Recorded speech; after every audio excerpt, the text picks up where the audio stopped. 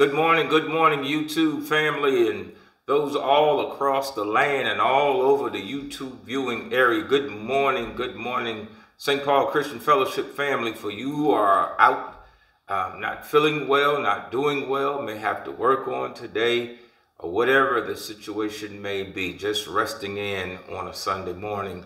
Good morning to you. I'm Pastor Antonio Woolard here at St. Paul Christian Fellowship, 2238 Courtney Avenue in the lovely city of Norfolk, Virginia, 23504. With my right hand, trusted right hand man, Deacon Carl Jones. So glad he's back. He had to take some leave of absence, and so he's back now, and we are coming back to you now stronger than ever. And so we'd love that you subscribe. We love that you would like this. If you don't like it, if you don't want to subscribe to us, please comment. Tell us what we're doing wrong, or tell us what we're doing right, or comment about the message or the subject matter, or if you have topics that you would like us to talk about, then all you would have to go to is our website, and that information, we'll give you that information. But anyway, we're here at St. Paul Christian Fellowship in Woolard Park in the lovely city of Norfolk, Virginia.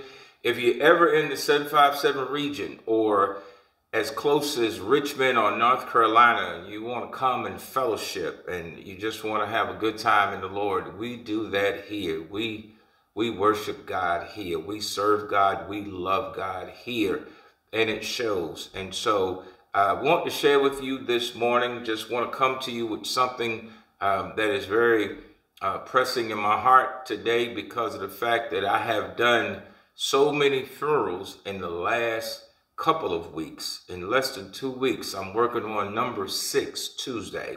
I've done 2 weddings in that time frame, and I've done, on this coming Tuesday, it will be 6 eulogies, celebrations of life for folk that have gone on to be with the Lord, or in God's hand, as I tell most folk that their loved ones is in the hands of God, because I don't know if they knew Jesus Christ and the pardon of their sins, or knew Jesus as Lord and Savior. I don't know. So what I do tell people is that they're in God's hands, and that's where they are. All of us, you know, when we leave this earthen vessel, when we leave this flesh, this body, well, the soul, the ruha, the breath of God, it goes back to him, comes back to him. And so we're in his hands regardless of what we may face on the other side, whether it's the bema seat, where those who are in Christ will face Christ as the judge, and he's going to judge the living and the dead. And so, or that we may face the great white throne, those who rejected the good news, those who denied Christ, those who doubted, disbelieved, they will face God at the great white throne. And so, you're going to be in the hands of God when you leave this place. You're going to be in God's hands. Believe it. Trust and believe. You're going to be in his hands. And so I want to share with you this morning something that's pressing to me, because, you know, in these last couple of weeks, I've just had prayer in my heart, prayer just on my mind, saturating my soul, just dealing with different things that are going on. Different people are going through so many different things, and it's all about how you respond to it. But I can tell you, you need to start in prayer. You need to have a conversation with God. You know, Paul talked to the Thessalonican church in 1 Thessalonians chapter 5, and he told them to cease not in praying and give thanks in all things, for this is the will of God for you. And that's what we need to do when we come up against a brick wall, when we're slammed by the adversities and the trials and the tribulations and testings and the storms of life. It's how you respond. It's how you respond to the heartache and the pain and the grief and the sorrow. It's how you respond, because if you know that God is I am, he says in Psalms 46 verse 10, be still and know that I'm God. So when you see where it says be still, that means that God got you. He got you in his hands. He's got you. You can have the peace of Christ. You can have the joy of the Lord. You can have the mercies of God. You can have God's grace. He says, I am. He says, and I will be exalted among all the nations and all the earth. He says, I am. I am your deliverer. I am your peace. I am your redeemer. I am your salvation. I am your perpetuator. He says, I am. I am your joy. I am the fruit of the Spirit. You know, it depends on how you respond to what is taking place in your life. And we all go through some hard stuff. I've been through some hard things these last couple of weeks, and I haven't just, fell all apart and gone crazy and take my burdens to everybody and talk about all my stuff to everybody. I just take my burdens to the Lord. It's all in how you respond to it, because really, in all actuality, in reality, he's the only one that's going to fix it. He's the only one that can fix it. When you have an illness or sickness, he's the great physician. And whether you get better on this side or you get that ultimate glory by him taking you to be home with him, it's all about how you respond to it. And so let's look at something from Luke's writings this morning. Let's look at this one verse, Luke chapter 5, verse 16, and it says these words: Jesus often withdrew to lonely places and prayed. Jesus himself, the Savior, the Master, the Redeemer, the Deliverer, the great physician, the doctor who can mend broken hearts and regulate minds, and he's a mind regulator, and he's a bridge over troubled water. Jesus often withdrew to lonely places and prayed. That word often means that he took time out from his busy schedule, whatever it was, whatever his day was, he took time out, whether it was early in the morning in the AM hours, whether it was in the noonday, whether it was in the evening hours at nighttime, midnight. He took time. It said Jesus often withdrew to lonely places and prayed. He got by himself and he got before the Father and he pleaded his case. I stopped by to tell you today that you need to do the same thing. Here as a pastor for our leadership, I talk about communication all the time. And the reason why is because people don't get it. That's why I talk about it, because they just don't get it. I don't know if they think I'm trying to get in their business or bother them or whatever, but I'm not trying to do none of that. I'm talking about communication, communicating with me, talking to me, letting me know what's up so that I can understand how I'm going to plan the day, how I'm going to do what I got to do with whoever I have around or whatever the case may be, but how we execute service. But you need to communicate, period. A couple that's married is not a marriage if there's no communication. And that man and that woman got to talk to each other. I wait for the amens to die down. In order for the marriage to be healthy, in order for it to be fruitful, there has to be a line of communication. Parents and children, if they don't communicate with one another, there's going to be some stuff going on. That child might turn rebellious because of the fact that child might believe that the parents have negated them in some way, neglected them, don't care about them, and so don't take the time out to find out what they're doing, what's going on in their lives. And so then they go astray, and guess what? They'll go and communicate with somebody else that will communicate with them, and that might be the wrong person. All right. Communication is vital to any relationship: parent and child, husband and wife, employer and employee, coach and athlete. And most important, God and those who love him. You need to communicate with God. You need to talk to him all about your troubles. You need to tell him all about what's going on with you. I don't care what it is. Listen, he will give you an attentive ear. If you go into the Psalms, you will see where David and some of the other Psalms writer, all they talked about is how God bowed his ear down and was attentive to their prayers and their cries and their pleas.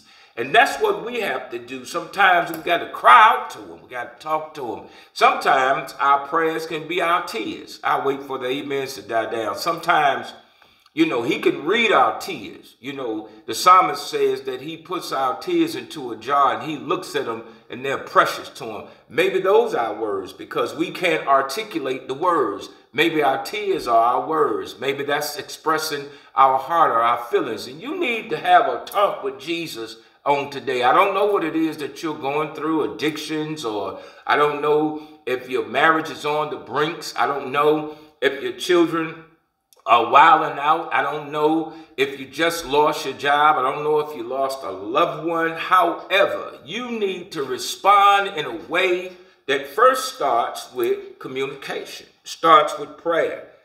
During Jesus' time on earth, Jesus showed us the importance of communication. The gospel tells us of nearly 20 occasions when he prayed to his heavenly Father. He prayed in different circumstances. He prayed at his baptism, Luke chapter 3, verse 21. During brief rests from ministry in Luke chapter 6, verse 12. Before raising Lazarus from the dead, John chapter 11, verse 41. And he prayed for different things. He prayed for guidance, Luke 6, verses 12 through 13. To express his desires to do his Father's will in Matthew chapter 26, verse 39, and to give thanks for food in John chapter 6, verse 11. He communicated with the Father. He expressed to the Father the things that he stand in need of. I don't know about you on this morning, but I need him for everything. I need him every day. John 15:5 tells us, Jesus says these words, I chose you, you didn't choose me. He says, and apart from me, you can't do a thing. That's talking about the vine and the branches. Because without the vine, the branch has no source. The branch has no resource, no power. Because it's broke off, it's detached. Now, if you're detached this morning and you don't have no resource, no source, no recourse in Christ, because it's got to be in Christ, then I tell you right now, you're going to be in a sad circumstance. You're going to be in a sad situation. Jesus was a prayer warrior. Here was God himself in the person of the Son, the one in whom all the power of the universe dwelled and resided.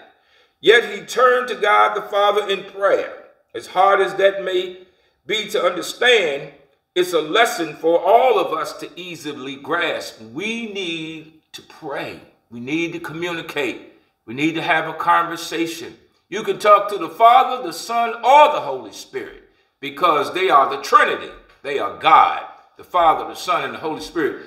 We worship all three of them, and you can talk to all three of them about what's going on with you.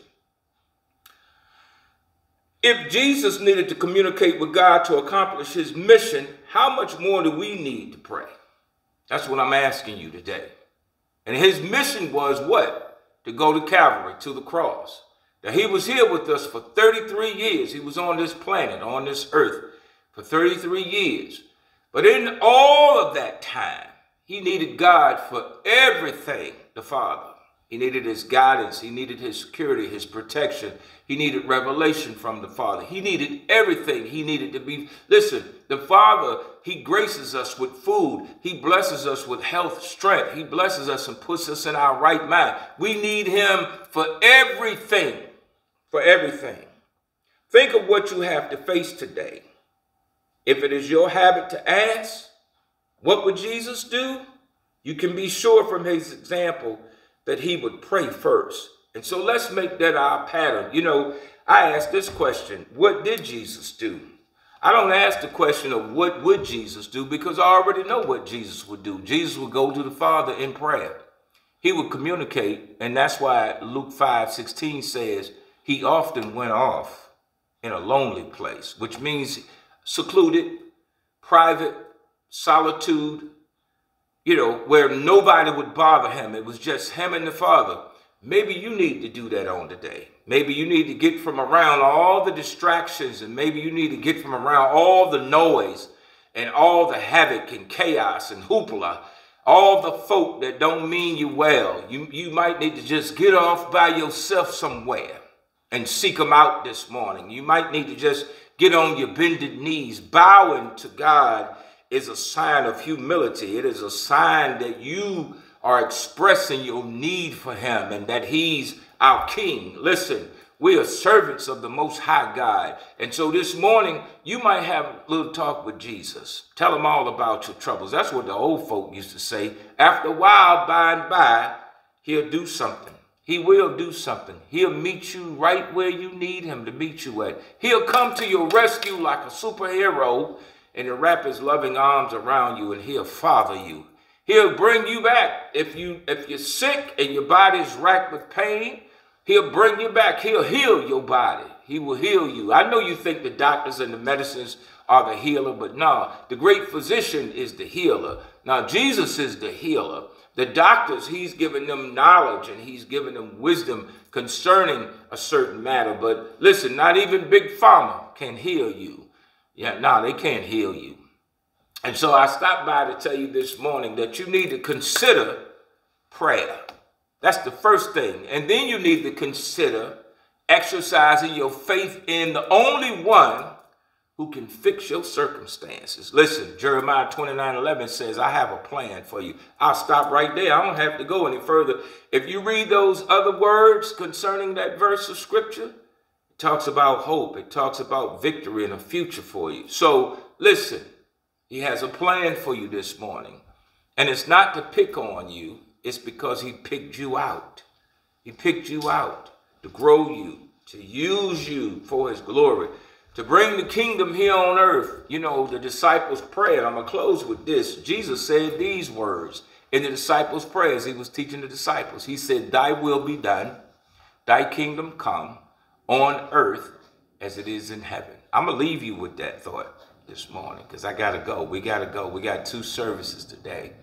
And so listen, with all the death, listen, the death in Morocco, the death in Libya, the floods, the earthquakes, Maui, the fire, and people are all around me are just calling me every day. I'm having to turn down stuff because of the fact that I just can't do it. I'm human and I just can't help some people.